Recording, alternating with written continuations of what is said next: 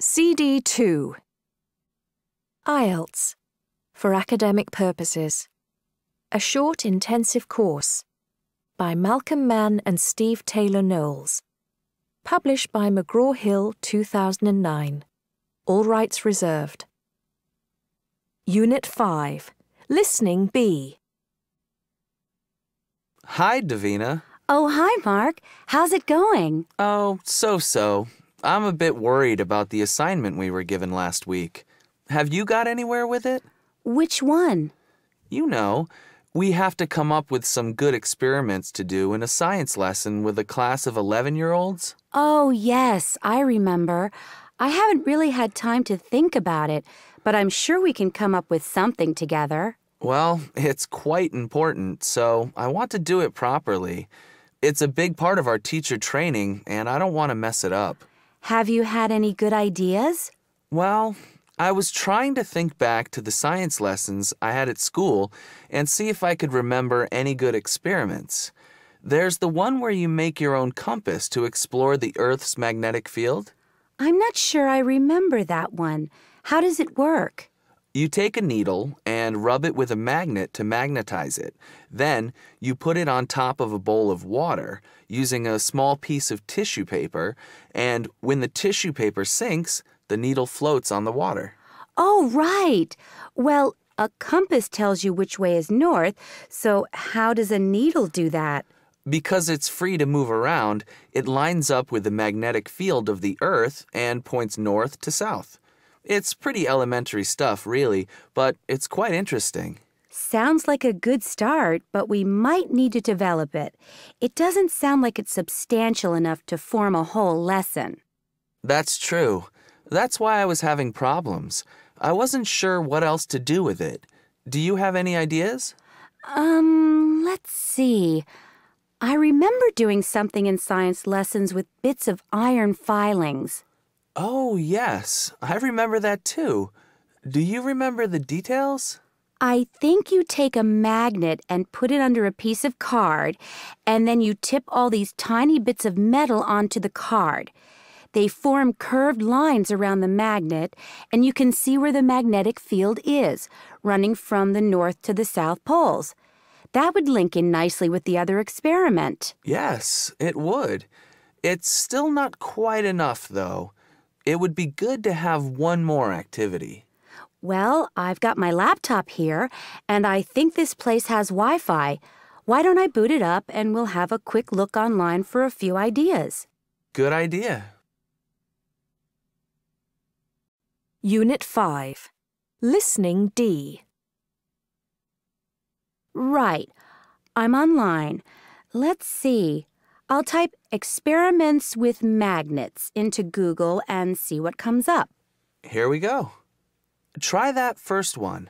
Science tips for teachers. It looks like the right kind of thing. Okay. Welcome to the Science Tips for Teachers website. Choose a topic below to continue. Right. Magnetism. Here it is. Oh, there are lots of experiments here. We should find something. What about this one? Let me see. Yes, it sounds like the right kind of thing. I'm sure the pupils would really enjoy estimating the strength of magnets. Sounds a bit complicated, though. Well, it is if you want to build an electronic device, but there's a simpler option here. What you do is fill a small bowl with paper clips or small ball bearings. Those are those small metal balls you get inside machines. Apparently, you can buy lots of them, and it says they're very cheap. I suppose you could use anything, really, as long as it was small enough and made out of iron. Yes, I suppose so. Oh, yes, that's what it says here. Okay, then what? Oh, I see. The idea is that a stronger magnet will pick up more of the objects. It must be difficult to count them, though. No, I don't think so. Not if you drop them into another container. Then you wouldn't even need to count them one by one. You could just find out the weight and compare one magnet to another. That'd be quicker. Good idea. Right. I think that's a good plan for a lesson then, isn't it? We've got 3 activities on the same subject, and each one should take about 15 minutes. I think that'll be quite fun. Can't wait to get into the classroom and actually try it out with some real live 11-year-olds. Well, we need to get our supervisor's approval first, but I agree that it sounds right. Why don't we meet later today and write some of our ideas up to present to Mr. Westwood? Okay, let's say 6 at my place. See you then. Unit 5. Speaking A. I'd like to tell you about a science program I saw called The World Around Us. It's a program for young people who are interested in science, and it's on a satellite channel called Science TV once a week. I don't usually enjoy watching science programs on TV, but this one looked interesting. It was about life at the bottom of the ocean, and to start with, they explained that it's very cold, and there's no light, so any animals have to be specially adapted to those conditions as a result. They showed some creatures which even produced their own light. They were actually quite beautiful. Afterwards, they followed a group of scientists who were planning to go down in a special kind of submarine and collect animals to study. It wasn't easy because they have to go so far below the surface of the water, but eventually they succeeded in collecting some fish and jellyfish. Next, they brought them to the surface in special containers that kept them at high pressure. It was amazing to see these creatures swimming around in the laboratory. In the end, they could only keep them alive for a short time, but they managed to get some great film of them. I think the main thing I learned from watching it was that there is a fantastic amount of life in places you don't normally think of, and that it can be just as fascinating as the wildlife we see around us every day. Unit 5. Pronunciation. 1, Psychology. 2, Pneumonia. 3, Psychiatry. 4, Listen. 5, Fasten. 6. Soften. Unit 5. Exam practice. Listening. You'll hear 2 university students discussing experiments. First, you have some time to look at questions 1 to 5.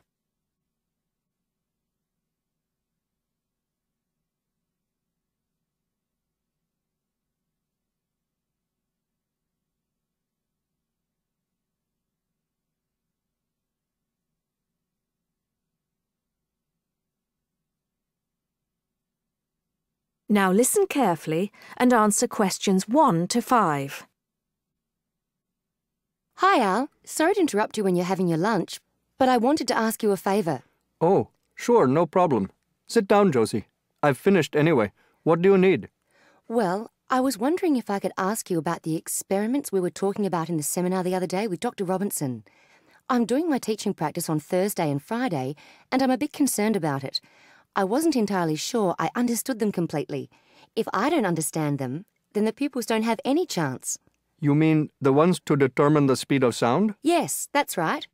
Well, I think I understood the first one, but the second one was more complicated. Yes, that's true. Well, let's check what you thought of the first one, the one that you'll have to take the kids outside for. Okay, let me see. Well, you need to get 2 groups to stand exactly 200 metres apart on the playing fields, and one has a bell or a loudspeaker or some other loud sound source and a flag, and the other group has a stopwatch. Yes, although it doesn't have to be 200 meters. It's just that it makes the experiment easier the more distance between them. It depends on the space available. Right. And the idea is that one group raises the flag at exactly the same moment as they make a noise, and the other group starts the stopwatch when they see the flag and stops it when they hear the noise. That's it. And then you get them to do a simple calculation of velocity equals time divided by distance. Yeah, it's a bit low-tech and it's not very accurate, but they should be able to get within about 20% of the actual figure if they're reasonably careful. Before you hear the rest of the conversation, you have some time to look at questions 6 to 10.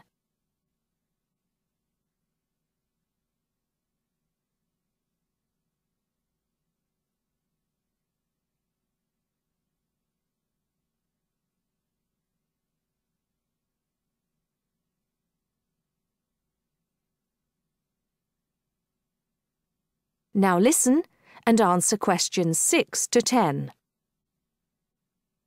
OK, so I understand that. It's the other one, the one with the tube I was having a few problems with. Can you just talk me through that and tell me exactly what I have to explain to the pupils? Okay. Well, the thing to remember is that sound is a wave, and waves have both frequency and wavelength.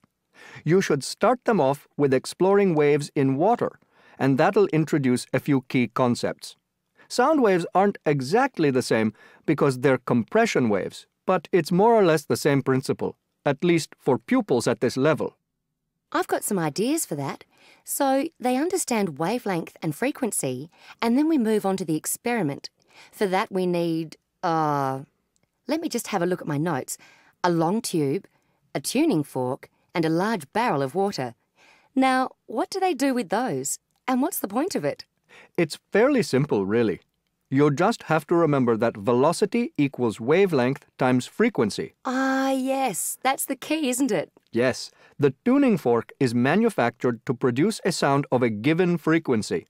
So that just leaves you one thing to measure.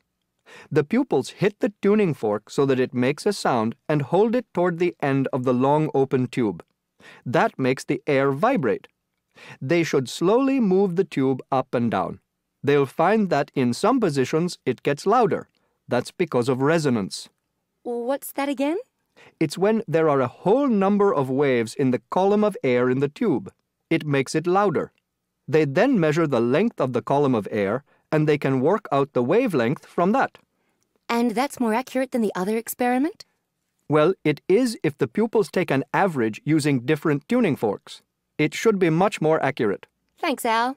That's clear to me now. I can't think of any more problems.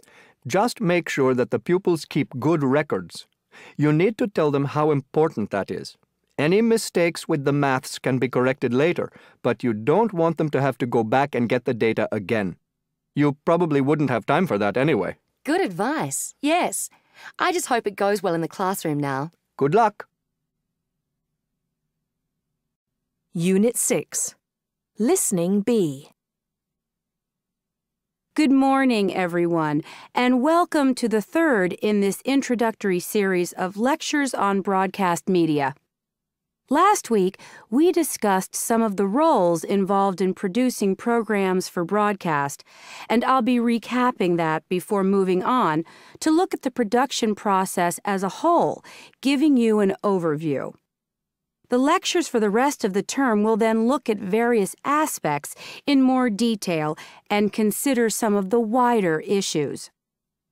Media production is usually a very complex process, and a number of people are involved in any program, whether for radio or TV, with the most senior figure having a direct interest being the commissioning editor.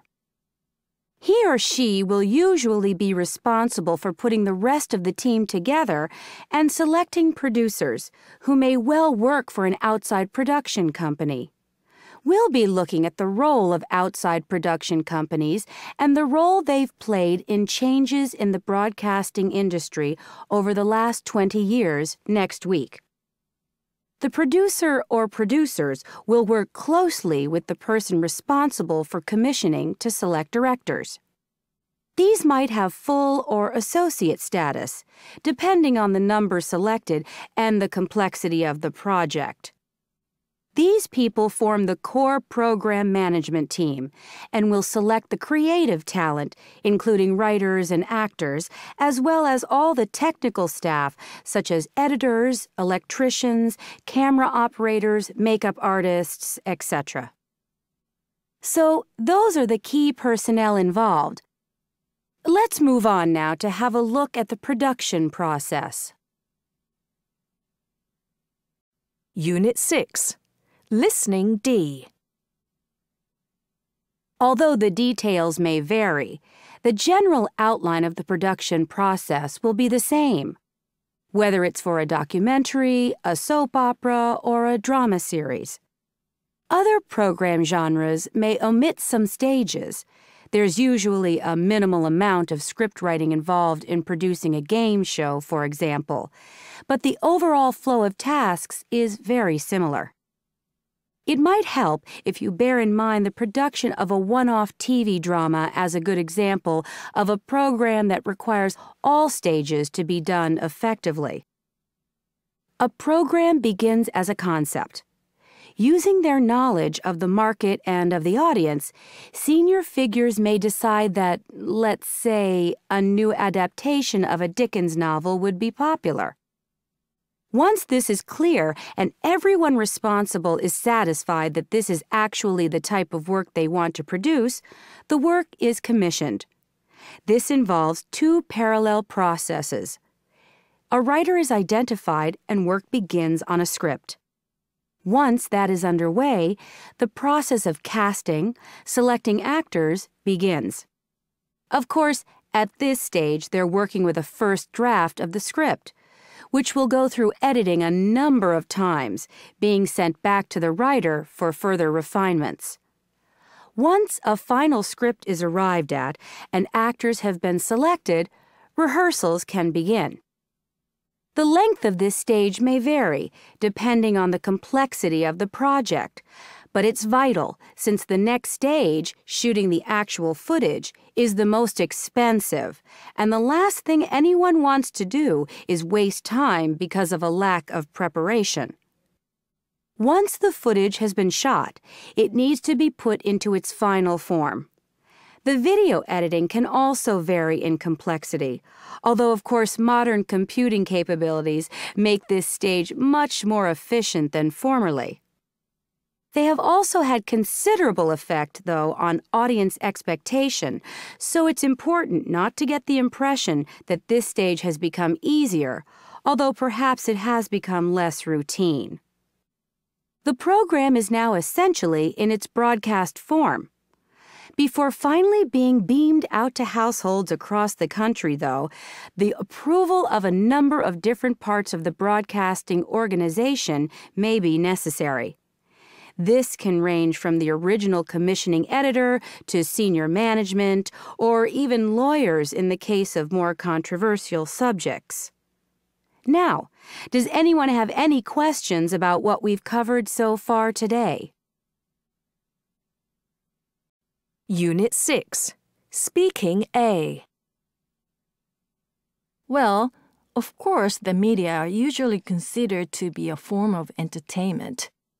I do think that they can play an educational role too, though. Take newspapers, for example. I believe that they should provide people with all the information they need to understand what's happening in the news. They should explain to people what's behind the stories. Other media, like television, are better at entertaining people, but they should be educational as well. I think this is even more important with children's programs. For example, if they make a drama for children and it contains controversial issues, they should also make other factual programs about it. That way, children can learn about the problems and be entertained at the same time. So, yes, I think the media should both entertain and educate. Unit 6. Pronunciation. 1. On the one hand, some older people are confused by new media. 2. On the other hand, many older people are comfortable with new media. 3. In comparison with older people, young people tend to read blogs more often. 4. In contrast to young people, older people often prefer more traditional media. Unit 6. Exam practice. Listening. You'll hear a lecturer talking to students about a printing process. First, you have some time to look at questions 1 to 5.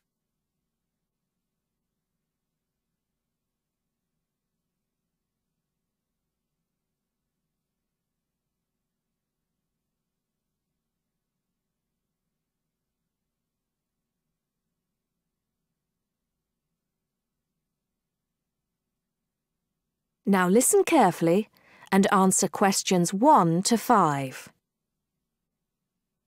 As I've made clear in earlier lectures, many different solutions have been proposed to the basic technological problem of getting meaningful marks onto paper. In other words, several different forms of printing have developed over the years, many of which are still in use today for different purposes. This week, I'd like to discuss the rotogravure process. This is one of the most widely used printing processes, and after describing how the process works, I'll be describing some of its industrial uses and the advantages and disadvantages of this form of printing. As the name implies, rotogravure is a form of printing in which large cylindrical pieces of metal rotate, while the paper to be printed passes between them. The paper is held in place against the printing surface by the impression roller. The weight of this roller is one of the factors that affect how much ink is actually transferred to the paper. Remember that this roller does not directly transfer ink onto the paper. The side in contact with the impression roller remains blank, and it's the other side of the paper which is actually the printed side. The impression roller presses the paper against the ink-bearing roller, generally known as the gravure cylinder. This roller is etched or engraved using either a laser or a diamond-tipped etching machine. This creates a large number of tiny holes in the surface of the roller which hold the ink. The depth and size of these holes determines how much ink is picked up from the ink fountain, which the whole printing assembly rests in. How much ink is picked up, in turn, determines the density of the image produced. As it rotates, the lower roller picks up more ink on its surface than is required, and this needs to be removed before contact with the paper. A flat edge, called the doctor blade, scrapes against the surface and removes all ink which is not in one of the holes on the surface of the lower roller. This should lead to a clean image. Before you hear the rest of the talk, you have some time to look at questions 6 to 10.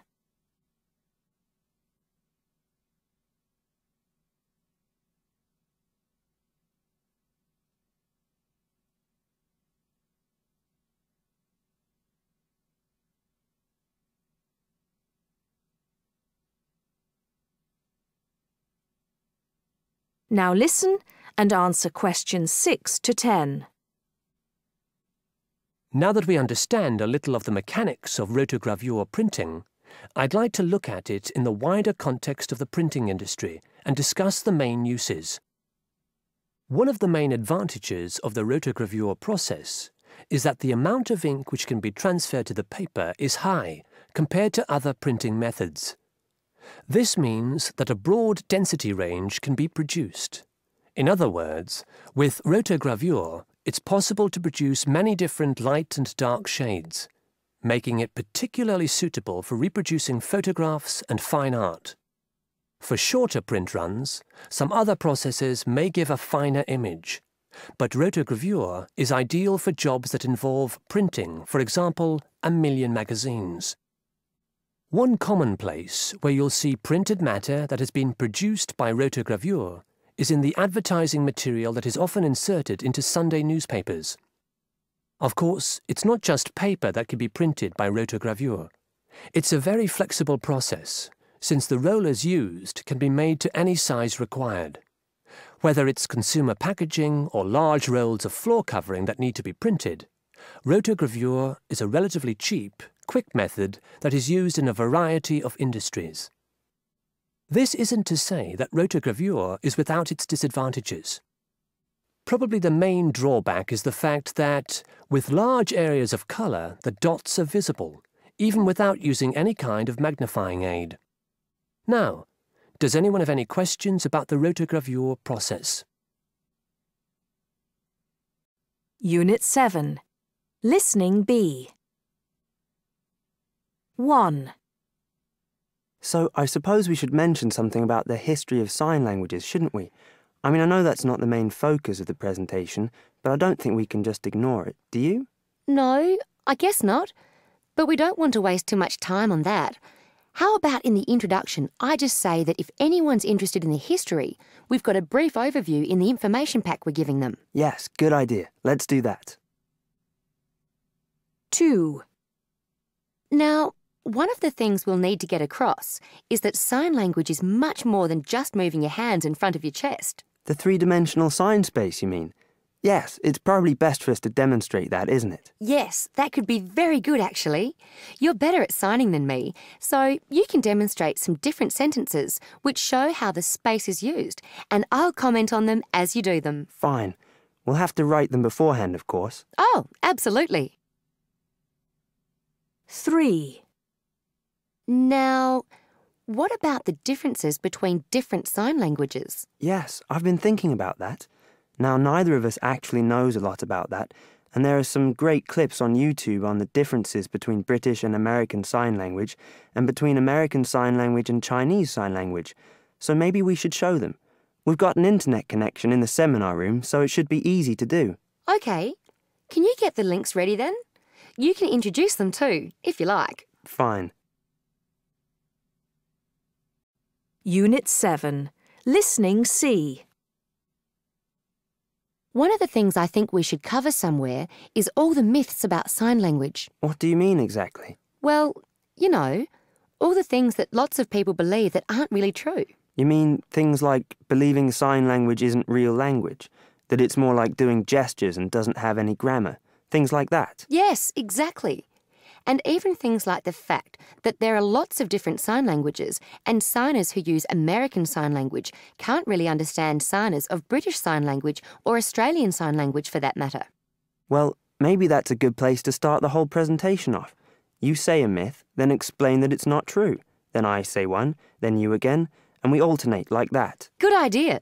Let's make a list of all the myths we want to focus on in a minute. You just mentioned grammar, though. We're going to have to show briefly how sentences are put together, aren't we? And how things like tenses are formed. How should we do that? Well, actually, I found a great site online with loads of information about that.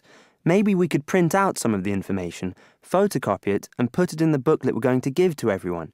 When we're going through the myths at the start, we can say that we've got examples of grammatical elements in the booklet. What do you think? That sounds sensible. As long as the information we give them is clear. Oh yes, it's great. There are loads of pictures with a simple explanation under each one. Excellent. I can't wait to see it. Now, what else? Well, you and I are going to be signing quite slowly, aren't we? I mean, we're really not very good. It would be good to make the point that expert signers sign extremely fast. I'm sure I can find a short clip on one of my DVDs that'll show how fast they are. Shall we include something like that? Yes, definitely. The faster the better. One thing we should bear in mind about all the recorded clips we're going to use is that they only usually show standard sign language.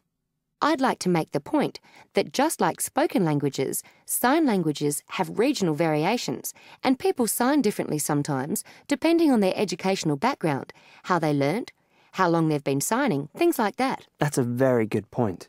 We're probably not going to find any video clips of that though, are we? But if we could find some examples in some of the books, maybe you or I could demonstrate that a bit. Yes, I'll have a look through some of the textbooks I've got and see what I can find. Great. Oh, do you know what else we should include? Finger spelling. Oh, yes. In fact, that should be one of the myths. I think a lot of people still think that signers spell out every letter of every word. We should point out that that's not true, but then explain that, of course, there are signs for each letter, and then on the information sheets, we can include the signs for the English alphabet in some of the different sign languages. And we can encourage them to learn one of the alphabets at home. Unit 7. Speaking A. Student 1. I'm not really concerned about speaking, listening, and reading, to be honest, as I think I'm quite good at them, and I've got good marks in the practice exams we've done, but I don't feel very confident about writing essays and descriptions. I write quite slowly and carefully, so I'm afraid I'm not going to have enough time in the exam. Student 2.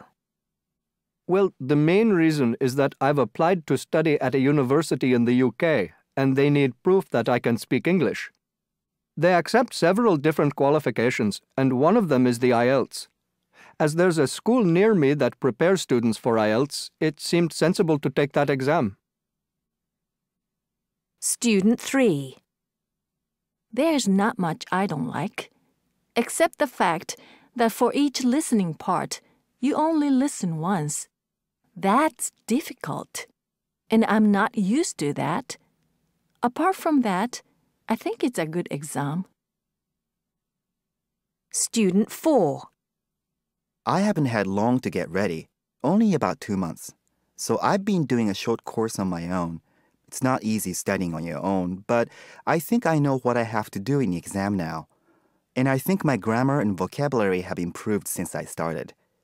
Basically, I do the exercises in the books. Then I check my answers.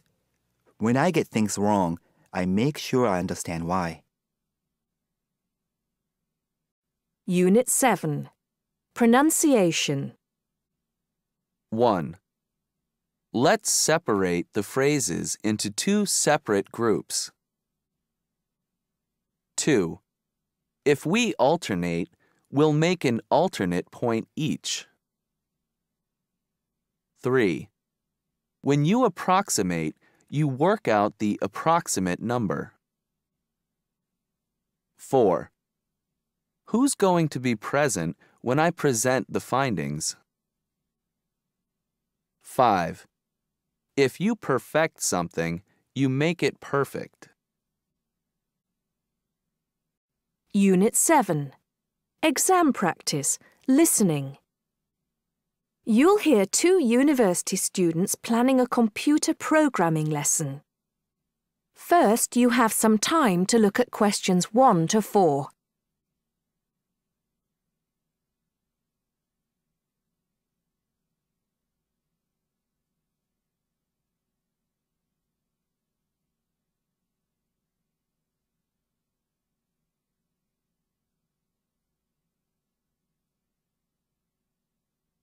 Now listen carefully and answer questions 1 to 4. Hi, Hardeep. Is now a good time for us to plan that computer programming lesson we've been assigned? Hey, Don. I was just thinking about that, actually. Yes, let's get it out of the way now, shall we? I've got the instructions here. So, it says, design a 45-minute lesson for a class of 16 teenagers where they learn how to write a simple computer program in BASIC. Now, I know, of course, that BASIC is the computer language people used to use back in the 1980s when they wrote programs on microcomputers, but I'm not sure I feel very comfortable teaching anyone about it. Well, I did a bit of research yesterday and found out quite a few things, so I think we'll be okay. Great. So, what do you have in mind? Well, I think we should presume that none of the kids will know anything about BASIC.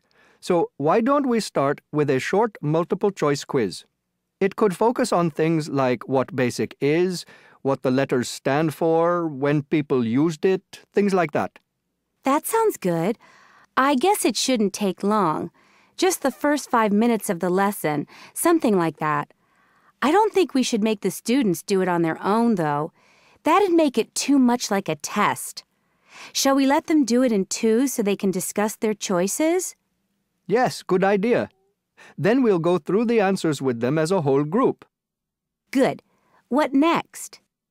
Well, I've had an idea for the program they could write. I'll tell you about that in a minute.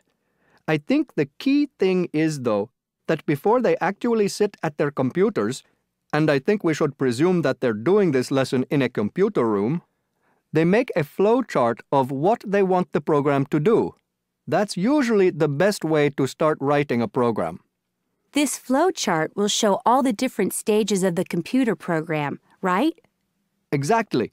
it's probably best if the teacher stands at the board and everyone works on that together. Yes, otherwise they'll all come up with different flowcharts and it'll get confusing. Precisely. I imagine making the flowchart will take about 15 to 20 minutes. Then they use that to write their computer program. Well, actually, I think there's a stage before that. You see, the flowchart will be in English. They're going to need to be taught a few basic commands so they can write their computer program. Now I'm getting out of my depth. What kind of thing would that be? Well, for example, when you want text to appear on the screen, the command is print in capital letters, followed by the text you want to appear in double inverted commas. Oh, yes. I think I've seen that before. Right. So they'll need to be taught 5 or 6 commands before they use them to write their program. Okay, so how shall we do that? With the teacher talking to the whole class again? Well, we could, but it might be more fun to make it more like a competition, where there are a few teams competing against each other. Each team has maybe 4 or 5 people in it, and they have to do some kind of matching task.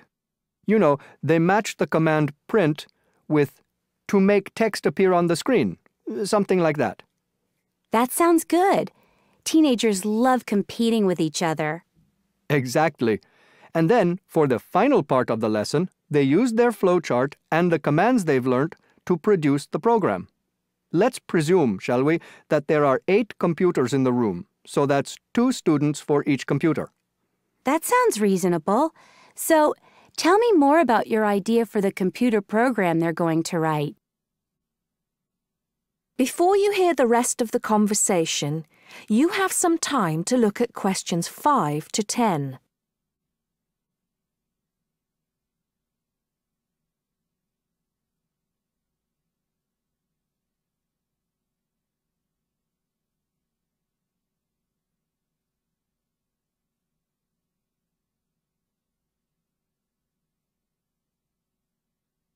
Now listen and answer questions 5 to 10. Okay, so it's a very simple program. I've actually written it down here so we can go through it together. Okay, so the first line says 10 CLS. What on earth does that mean? Well, every line of a basic computer program starts with a number. They usually go up in tens, so the first line is 10, the second 20, and so on. And CLS is the command we use in BASIC to clear the screen. Oh, I see. So that's just telling the computer to start with a blank screen. Exactly. Then we move on to the next line. So this one says 20, print, guess a number between 1 and 10. Right, I see. That appears on the screen. It's not that difficult, is it, when you get the hang of it? Let's see if I can work out the next one. 30, input I. Oh, not sure about that. Well, all that's saying is that the person playing types in a number. Input is the basic command for type in, and I just means any number you like. Oh, okay. Then what happens next depends on what the number is. So we've got 40 if I is less than 1, or if I is greater than 10. Then print. Bad choice. Right. So if they type, say, 0 or 11, that appears on the screen. Exactly. And then this next line takes them back to where it asks them to type in a number between 1 and 10. That's line 50. I see. And line 60 says, if I equals 6, then print. Correct. Ah, okay. So if they've typed 6, they've got it right. And if they haven't typed 6, which is the next line, then try again comes up on the screen, and that takes them back to where they choose another number. It's clever. Well done. Unit 8. Listening A. Most people know him as the greatest writer in the English language. Many even consider him to be the greatest dramatist the world has ever seen. We are, of course, talking about Shakespeare. And today we're going to start by looking at some of the myths that surround the life and works of William Shakespeare. One myth is that Shakespeare was born on and died on the same date, the 23rd of April, or St. George's Day. Well, yes, we do know for sure when he died, the 23rd of April 1616. We don't know for certain, however, when he was born. This myth can be traced back to an 18th century writer who mistakenly wrote that Shakespeare's birthday was April the 23rd. Perhaps it was, but there's really no proof. What we do know was that he was born in Stratford-upon-Avon, the son of John Shakespeare and Mary Adon, a fairly wealthy couple, in 1564, and that he was christened, or baptised, on the 26th of April. Was he 3 days old, or 3 weeks old when he was christened? The truth is, we don't know, and probably never will. Unit 8. Listening B. We do know for certain when Shakespeare got married. That was on the 27th of November, 1582. He was 18, and his wife, Anne Hathaway, was 26. 6 months later, she gave birth to a daughter, Susanna, and about 2 years after that to twins, a boy called Hamnet and a girl, Judith. When he was 11 in 1596, Hamnet sadly died of unknown causes. Now, of course, there's the well-known myth that it was grief over Hamnet's death that led Shakespeare to write the play Hamlet. In fact, academic opinion is divided on this. Some academics argue that there's really no connection between the two names. Others argue that, at the time, Hamlet and Hamnet were considered to be the same name. Once again, we may well never learn the truth. Unit 8. Listening C. The twins, Hamnet and Judith, were born in 1585. And it wasn't until 1592 that Shakespeare began to be mentioned in connection with the London theatre world. The years in between are often referred to as his lost years, as very little is known about where he went and what he did. There are many myths about that period. One says that Shakespeare had to escape from Stratford because he'd been caught doing something illegal, in fact, poaching, and was about to be prosecuted. Another says that his first job in London connected to the theatre was looking after the horses of wealthy theatre-goers. Another myth says that he taught at a school. They may be true, but they may not. All we really know is that Shakespeare did indeed move from Stratford to London, and over hundreds of years people have suggested these theories as to why, but there's no strong evidence to support any of them. Because he's so respected today, it's easy to forget that not everyone has always considered Shakespeare to be great. Indeed, as you'll recall, we said that it was in 1592 that Shakespeare is first mentioned in relation to his career as a playwright. This wasn't a glowing review of one of his plays, though. On the contrary, it was a vicious attack by the playwright Robert Greene, who accused Shakespeare of arrogance in thinking he could write plays as well as university-educated playwrights such as Christopher Marlowe and Robert Greene himself. Because, of course, Shakespeare never went to university, and his success was bound to upset people who did. And for Greene to condemn Shakespeare like that means that by 1592, Shakespeare had already found success. Greene wouldn't have wasted his time attacking someone no one had heard of. Unit 8. Speaking A. The person from history I admire the most is Gandhi.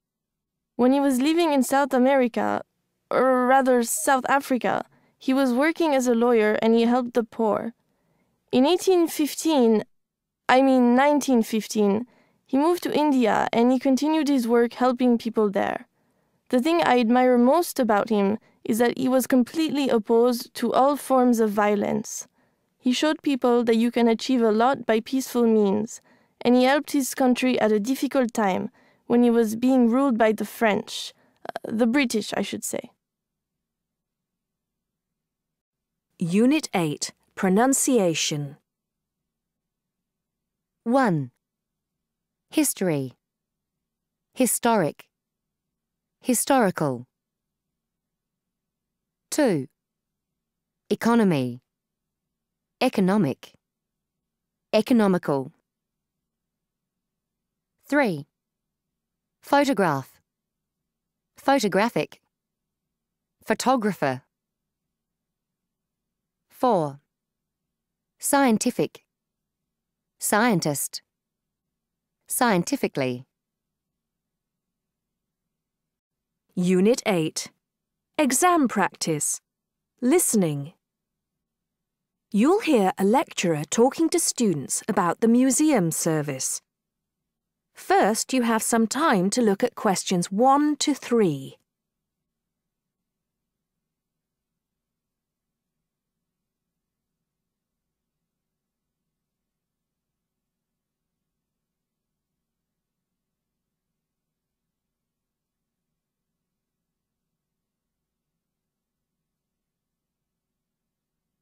Now listen carefully and answer questions 1 to 3.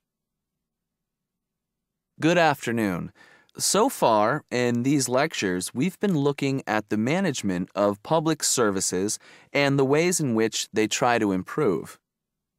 Today, I want to look at the museum service, since it's a very good example of the kind of service that everyone says they want, in theory, but which in practice often has to work with limited budgets. The key aim of most museums today is to make themselves more effective. In the past, a museum might simply collect and organize old objects and display them in glass cabinets. Often, these displays didn't change from one year to the next and simply got bigger as the museum bought more exhibits. However, falling numbers of visits to museums taught managers that bigger wasn't necessarily better, and that museums had to adapt to deal with a changing world. Museums have learned that they need to offer a greater variety of services for people in their local area to choose between. They also need to reach as wide an audience as possible and need to find innovative ways of getting people through the door who we perhaps wouldn't think of as traditional museum visitors, children, for example, or people from various ethnic backgrounds. Museum managers often don't have the funding to do very much about the buildings they manage, but they can do a lot about the experience of visiting those buildings. A lot depends on the staff, of course, however big or small the team running the museum may be. But there are also relationships outside the museum which have a large effect. Rather than work alone, good museums these days work very closely with local councils and businesses. Before you hear the rest of the talk, you have some time to look at questions 4 to 10.